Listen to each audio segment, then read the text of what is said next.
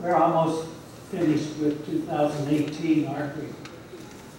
It's getting close. And we're getting ready to enter 2019 will be the beginning of a new decade for the church. We just celebrated 60-year anniversary. That's 6 decades. A decade is 10 years. Now we're going into a 7th decade. I believe that God speaks to us through numbers. And I believe that God has a great plan for United Bethel and for Manila for this coming decade. I believe Jesus will return soon. He may come before the end of this coming decade. But I believe God has a great harvest planned. I believe we're going to see a great harvest of souls. By faith, we believe God to save the lost. January, February, we're getting ready for a Billy Graham crusade. They're not calling it a crusade, but it's a crusade. And we are praying. There are 5,000 evangelical churches in Manila that are cooperating and praying that there will be a great harvest of souls. Billy Graham meetings start right after Valentine's Day. February 15, 16, 17. Some of you have been praying. You've got one of those Operation Andrew brochures. If you don't have one, they're sent out in the lobby. And you can put names of people you're praying for. You want to see your family and your friends get born again. We support and throw in all of our backing and prayers for this Billy Graham crusade in February. And we're looking at Manila will have so many people born again. Amen. Now, I've said that as part of an introduction. I'm leading into something. I'm going to begin this morning speaking to you about faith. I plan a series in January on the topic of faith. I will point your attention to Hebrews chapter 11, which is called the chapter for the heroes of the faith. Verse 1 says, "Now faith is." You heard about the little boy. Teacher asked him, "What is faith?" And the boy said, "Faith is believing in nothing." Well, faith is something. Hebrews chapter 11 verse 1 says, "Faith is the substance of things hoped for, the evidence of things not seen."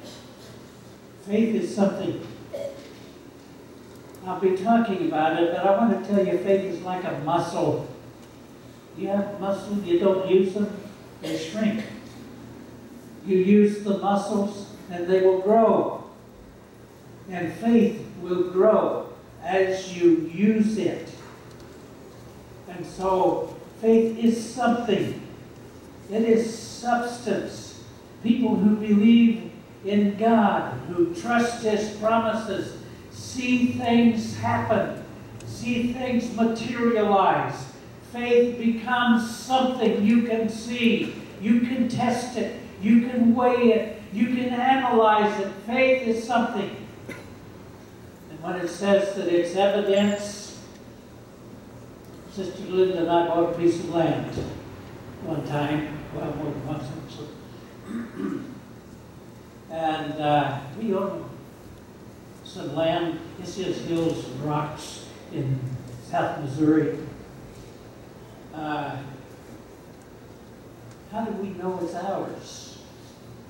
Well, we've got a deed that describes the land, gives our name and stuff. It says that we own that. I have substance prove that we own that piece of land? Well, if you have faith in God, there will be substance that you can prove that God is real and that He answers prayer. Hebrews 11:6 says, "He that comes to God must believe that He is," in other words, that He exists, "and that He is a rewarder of those who diligently seek Him."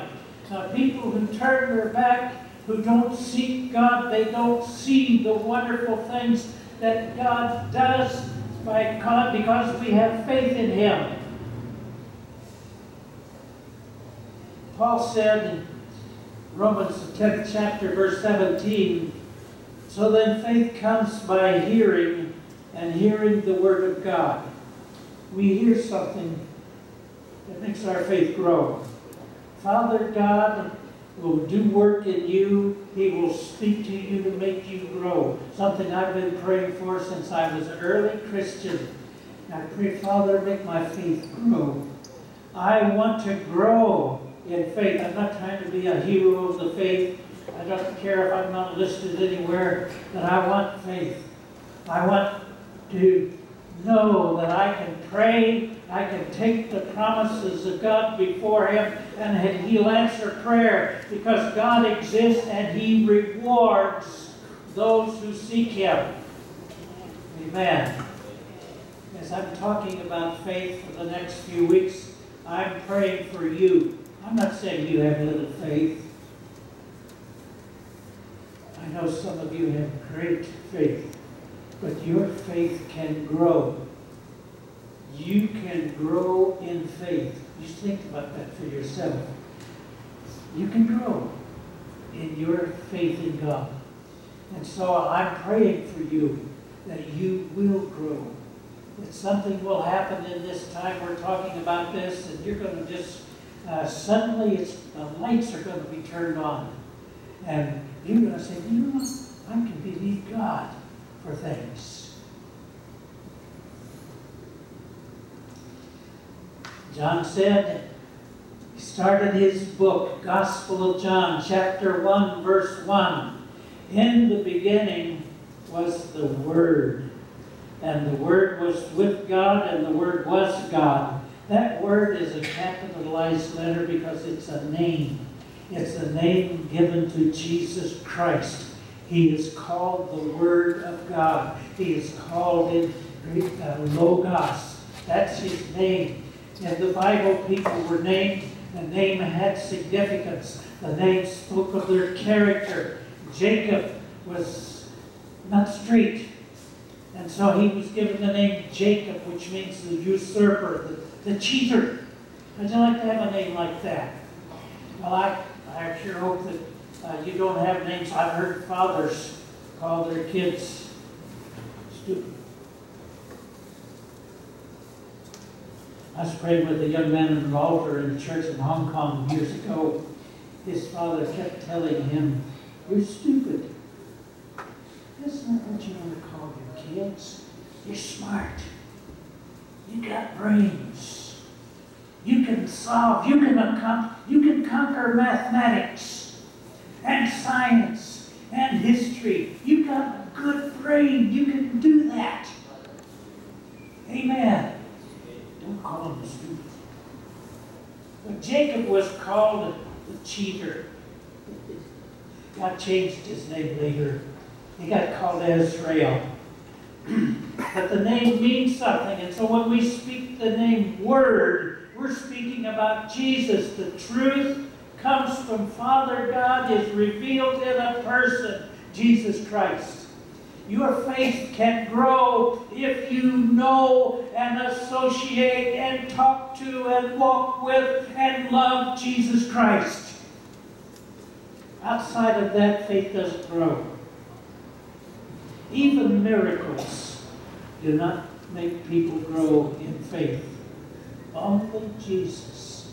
Now, I'm saying this because I want you to know we expect miracles in the church. We have some miracles take place right here in this altar. Healing miracles. Amen. We've had God provision miracles. We're sitting in a miracle this morning. Amen. I knew a person, incurable disease, dying, and God healed him. He later turned his back on Jesus. He died, and he did not go to heaven because even though he had a miracle, he still didn't continue to walk with Jesus. Now, some people have asked me, and actually I've toyed with this question for years. Why is it that God heals some people and then other people don't get healed? You ever ask that question? You should. I'm not sure I can give a total clear answer on that, but I do know that God knows the future, and you can just kind of think like, God, why would God heal that person if in the future they're going to turn their back on God and do some horrible things?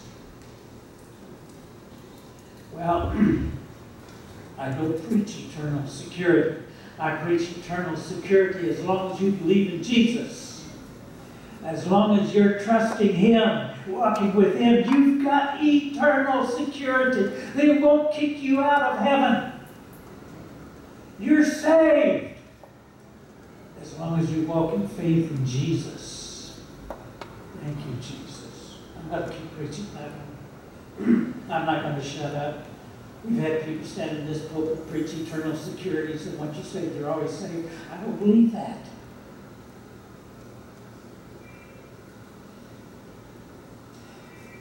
Miracles are wonderful, but I can tell you when you trust in Jesus, miracles are sort of secondary. They just sort of come along. If you're trusting in Jesus, your faith will grow. Walk with Jesus. I fell in love with Jesus when I was a young man. I want to walk with Him. Every day I want to talk with Him and be with Him. I grow in my love for Him because I walk with Jesus. Consequently, my faith grows at the same time. So, first principle I'm going to lay in this foundation of this lesson is faith grows out of your relationship with Jesus. Amen. Well, Brother Aaron, that's pretty good. I like to hear that. I looked at the book of Acts the other day. I was sitting in my office and I went through the first 10 chapters of the book of Acts. You remember Jesus crucified, certified dead, buried in a sealed tomb, rose from the dead, spent 40 days with His disciples. Upwards to 500 people saw Him alive after His resurrection. Those people heard Jesus say, "Wait in Jerusalem until you are endued with power from on high, the promise of the Father." So they waited in Jerusalem. They knew Jesus. They knew His teachings. But they had to wait. They waited for the promise of the Father to be fulfilled. You should seek that same promise to be fulfilled in your life. It's the coming of the Holy Spirit. And those people on the day of Pentecost, about 120 of them, the Holy Spirit came and they were baptized in the Spirit. Flames of fire set on their head, and they spoke languages they had not learned before. They spoke in tongues as the Spirit gave utterance. That was God's power put into the church, the believers of Jesus Christ. He empowered them.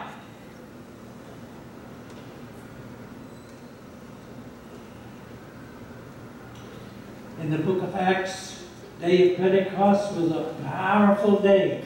Those people stood up and preached on the street. 3,000 souls were born again on the day of Pentecost, according to the historic record. A little while later, Peter and John were going up to the temple. Time of prayer. There was a beggar, had been begging for years, crippled man. And when they looked at him and he looked at Peter, said, I don't have any silver and gold to give you, but I do have something to give you. In the name of Jesus Christ, rise up and walk. That beggar jumped up. And there in the temple, where you're supposed to be solemn and quiet, he's dancing, he's shouting, he's praising the Lord because a miracle came from Jesus into his life. After that, the authorities, that's the religious leaders, called the disciples, the apostles in, said, you can't speak anymore in this name. You stop preaching Jesus. Well, they went back to the house where there was a prayer meeting, and the people started to pray. And this is weeks perhaps after Pentecost, but when the people prayed, the Holy Spirit came down. The place was shaken because of the presence of Jesus through His Spirit. The church was so powerful, two hypocrites tried to lie in the altar, and God struck them down. And there have been people for centuries saying, oh God, don't do that again.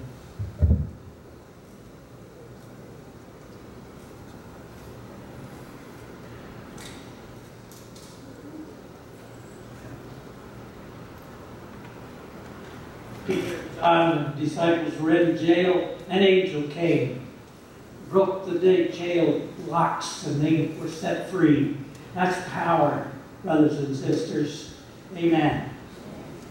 Angels opened the jail. They chose 7 deacons. Acts chapter 6. Stephen and Philip were deacons among the 7. Stephen preached so powerful that the rulers of the religious Jewish people were so angry and so disturbed. They were grinding their teeth and they were cursing this preacher as Stephen preached, and they finally stoned him to death. But there was a powerful witness. Another deacon, some of you deacons just relax. I'm like, I'm going to pull on you. Philip, he couldn't just deacon. He had to preach. And that deacon went over to Samaria, kind of off grounds for Jews, and he started preaching, and the whole city accepted Jesus Christ. And while he's there in the middle of that great awakening, the Holy Spirit picked him up, took him down to the road to Gaza, had joined that chariot over there, and so Philip started jogging till he caught up with the chariot. Inside that chariot was a diplomat from Ethiopia, actually the treasurer of the government. And he was reading, and Philip led him to Jesus. He accepted Jesus, saw some water. He said, what's to keep me from being baptized? While he was baptized in water, came up dripping wet. The Holy Spirit snatched Philip out of the water, took him 39 miles to another city where he's preaching again. I do plan to talk to Philip when I get to heaven, because I want to know what that was like. Now, I've flown lots of different kinds of airplanes and helicopters. Vietnam, I traveled around in a helicopter. And I know what it is. It's, a couple of 100 feet, and the helicopter points forward a little bit and starts moving up to 90, 100 miles an hour. I've ridden on helicopters when there was danger from rockets, and the chopper pilots would get as close to tree level as they could get. You could see those runners out there hoping they don't catch on the branch of the tree and pull us down out of the sky. But I can hardly imagine in the baptismal tank taking somebody, dipping them in the water, and then whoosh, 39 miles. What an experience. You see, Pastor, do you believe that? I do. I believe the Word. I believe it from cover to cover. I believe it is the absolute, authentic, unalterable Word of God. Old Testament, New Testament, I believe it. Amen. You have to believe. Brothers and sisters, you want your faith to grow, then start just by believing the simple things. Jesus came. This is what we're celebrating, the coming of Jesus. God came down, became a man through the natural human process, and He lived a sinless life. He preached good news from heaven. Hallelujah. And after He was finished, His time was up, they crucified Him. He shed His perfect, pure blood to wash away your sins. They buried Him. He was certified dead by Roman executioners. They buried Him. He was dead. 3 days later, He rose from the dead. He was seen by the disciples. He was seen by people there. Up to 500 people saw Jesus after He rose from the dead. I believe in Him. I trust Him. Hallelujah. He keeps His word. Those disciples, after Stephen was stoned and Philip was flown, then we have demons cast out. The church grew. First number was 3,000 on the day of Pentecost. Next number is 5,000 people. Then later on they said many priests, that means rabbis, had become believers in Jesus. The church was growing. They didn't have mega church growth principles. They didn't have seminars to teach you how to make the church grow. You get a hold of certain laws, you can make anything grow. You can make your business grow if you get a hold of the right kind of business laws. The things that affect the growth of business, you can make your business grow. But it's not that which makes the church grow. The church grows because of people walking with Jesus, people who know Jesus, people through whom God can demonstrate His power, release His power in the world. Last miracle that I'll talk about in the book of Acts, there's this little guy with eye trouble, hated Christians, riding a horse to the city of Damascus. He had papers in his pocket. He could put Christians in jail. And God struck him off of that horse, found himself laying on his back on the road to Damascus, and a voice spoke to him. Paul, Saul of Tarsus, Paul met Jesus on the road to Damascus. His life was so thoroughly changed. Mighty impact he made when he preached the gospel. He was a missionary. Paul was an apostle, but he was a great man. Wrote over half the books in the New Testament. Powerful man. Influenced so many people. He's still influencing people today. So, Jesus said to His disciples, John 7, out of your belly shall flow rivers of living water. Let me talk about rivers for a little bit. Revelation chapter 22. Last book in the New Testament, last book in the Bible, last chapter. We see a picture John saw of heaven. And there was a river flowing from the throne, from God, flowing down. And there was something about that river. He said that as it flowed, it got deeper, water deep enough to swim in. And then the scripture says there were fruit, there were trees growing by the river, and there was fruit. Every month, those trees produced fruit. Now, what fruit tree do we know of today that could do something like that? Those fruit trees were getting water, the living water, coming from that river. Now, you know that our body is a product of what we eat and drink. We try to teach our kids that when they reach for sugar, candy, love bananas with sugar on it. What do they call that one? I told my son one day, I said, you know, your body is a product of what you eat. Junk food, junk body.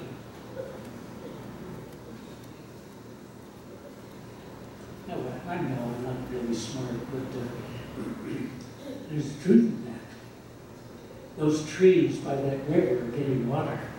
That's powerful. Our scientists and our nutritionists, they think that ancient foods had more energy, more nutrients, were better than the foods we have today. That's a basic theory most of us pretty much agree with. Well, if God created something and in its original form, which I see that river, Revelation 22, flowing from the throne of God, that's water. Now Jesus said, I can give you water. I said to this American woman, if you knew who you're talking to, and if you ask him, he can give you water, you'll never thirst again. That's water. Well, I've been drinking that water. And some of you are too, I know it. You drink that water and you get something from God. Every day he pours into you new energy and new strength and healing. Scripture says the fruit of those trees is for the healing of the nations. Wow! You get to heaven, you won't be sick. No more sickness. Say amen to that. Now, I'm hoping, you see, when I was about 19, my Bible school sent me to Nicaragua to help build a church, Central America. I learned Spanish, some. We were building the church, and there was this huge mango tree on the property, and the mangoes were in season. And we'd be working away and we'd hear when the mango would break loose and fall down through the leaves of that tree. We could hear it coming down. And if we were fast and picked up those mangoes that fell, we had delicious mangoes before worms and before the pigs could get there. Yeah, the pigs, they're hanging up on red mango trees. I was a big pig because I ate so many mangoes that summer. I'd never had them before in my life.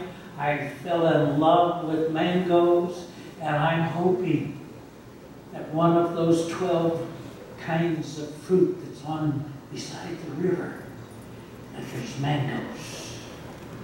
And if you get to heaven, you want to look for me, I'd probably be sitting over there on the bank of that river under the mango tree.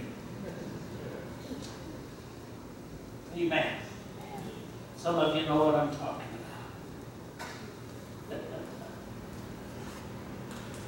Well, Jesus said, whoever drinks this water that I give him will never thirst. I'm praying for you to grow in faith, walk so close to Jesus, you'll know what that means. You won't be thirsty for things of the world, or for things you don't need, or things you shouldn't be touching. But you'll be thirsting for Jesus. Amen. Looking for Jesus to satisfy the deep needs in your life. Let's bow our heads for prayer. Thank you, Jesus. Sense your presence. Oh, Lord, speak to us today. I pray that you make our faith grow because of your presence. I pray that you raise up giants of the faith. I know, Lord, you spoke to me before I first sat with our deacons, that you're going to raise up giants of the faith in our deacon board. I believe you. I'll put any deacon on the spot this morning, but I believe you, Lord, that there could be leaders in this church who are giants in faith. We love you, Jesus. Amen.